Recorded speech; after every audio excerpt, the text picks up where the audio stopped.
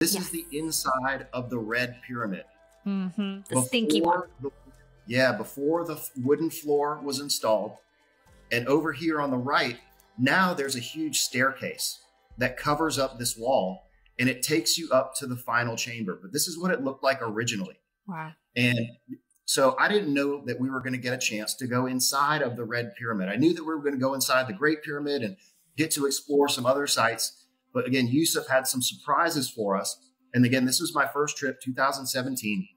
I had just gone to Abu Sir, seen that collection bowl, and my mind was already racing on the production of chemicals and the collection of chemicals. So that was our first site visit.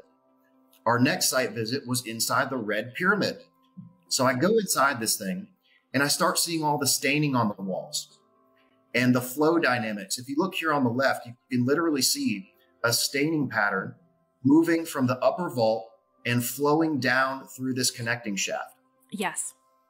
And that is an indication of the fluid dynamics of the chemical process moving through the structure. And the conventional explanation of the staining inside of the red pyramid and the smell of ammonia, because when you get to that final chamber, it smells like ammonia. Very, very. It stinks of ammonia. And I dye my hair blonde, so I know what ammonia smells like. And it does. I went in there and was like, oh my God, ammonia. It smells. And then I was like, is that pee? That can't be pee. And then I was like, nobody's peeing in this pyramid. Very glad that you noticed that, because that's an explanation, is that the staining out of the walls is somehow caused by bats, and that this smell of ammonia is caused by bats. Well, I can assure you it does not smell like urine in there. And urine would have a very distinct smell, and guano would certainly have.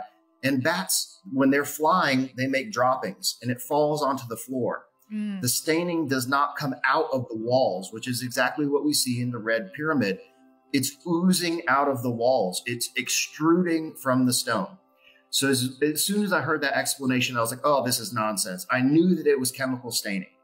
And fast forward 5 years, I will now later on in this presentation present a chemical analysis of exactly what this material is doing on the walls inside of the chamber. So again, this is a very chemical for fertilizer. Yeah. The reason we have our industrial scale agriculture today is because we started to produce ammonia on an industrial scale for fertilizer. It was the beginning of the modern industrial revolution and the production of chemicals on a large scale. So I was like, ammonia, fertilizer. Egypt was a huge agricultural industrial civilization. Of course, they would want to produce more crops. So all of the things just started lining up. And it was leading me more in the direction of investigating this ancient chemistry, because I knew that this was a chemical. As soon as I went in there, I knew what it was.